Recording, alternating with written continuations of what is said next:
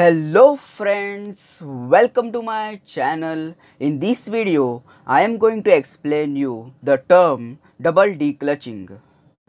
Double declutching is specially used in constant mesh gearbox for smooth engagement of the dog clutch with the main shaft gear. For obtaining the low gear, this sequence is followed. Let's see what is this sequence. First, the clutch is disengaged and all the gears are brought in neutral position.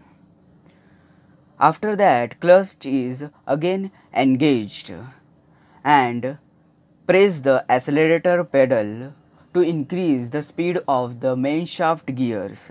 Then again the clutch is disengaged and then dog clutch is brought near the required low gear to engage the dog clutch with the low gear. After that, clutch is again engaged.